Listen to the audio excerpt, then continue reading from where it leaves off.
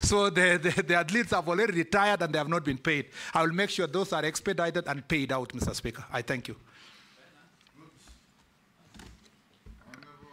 Murkomen, have you ever been adversely mentioned in any integrity-related report or investigations? No, Mr. Speaker.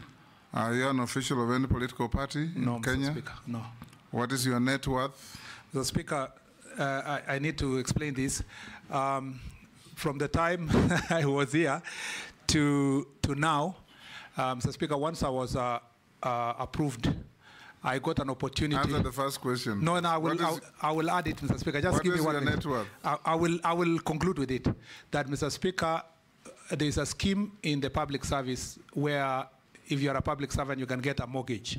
So after I was approved, I took a mortgage of 40 million, Mr. Speaker, and invested it.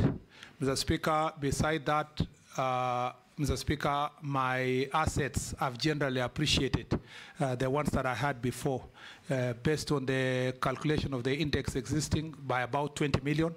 And Mr. Speaker, other earnings from farming and other businesses, I got about 10 million. So from when I was appointed up to now, I've increased by, Mr. Speaker, plus or minus 70 million shillings, meaning that from the 550 that I declared when I was last year appointed, it is now 620 million, Mr. Speaker. Including all the loans and everything, Mr. Speaker. Wacha uchokozi wewe. You want to say including watches. I heard you. Not that one. Not that one, Mr. Speaker. Mr. Speaker. Yes, Murugana. Mr. Speaker, let him confirm. There's a Kenyan here who says you actually have 2 choppers. And they fly all over Kenya and doing all manner of things. Is that true? On any aerial transport? Not yet, in the Mr. name Speaker. of choppers? No, not yet, Mr. Speaker. Maybe in many years later when I've retired. Now, Honorable Murkomen, we have cross-checked your documents with what we have. We found them in order. You also had the distinction of receiving the highest memoranda against your appointment, 92 in number, and you responded to all of them satisfactorily. And we want to wish you well.